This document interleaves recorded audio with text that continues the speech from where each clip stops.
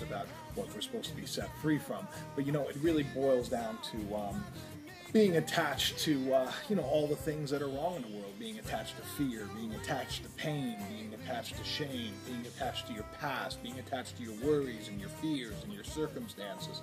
And it's really being attached to this idea that somehow we are not in control. All of the unfortunate people who don't know what they have.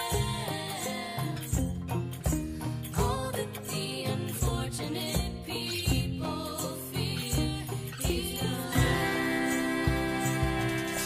Climb up the mountain, look down to the sea. The world outside is a celebration. The world inside is a mystery to me.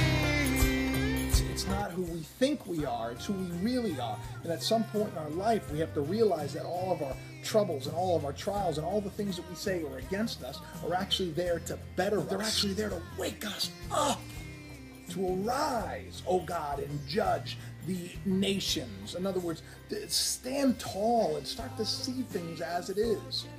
Jesus said these words, if you have faith,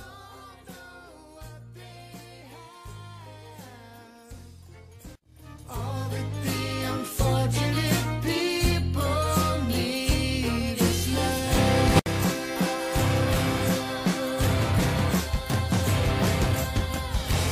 We don't have to. you know, there was the creation that God created. He created everything, and at the end, he looked back on all he made. And what was the last thing that he made? Well, he made Adam. He made man, which is the image of who he really is, sort of like how we made ourselves. Like, I created this character, Jacob, and now that Jacob is who you know. It's sort of like I birthed Jacob into the world as if who I really am actually gave birth to this son of who I really am.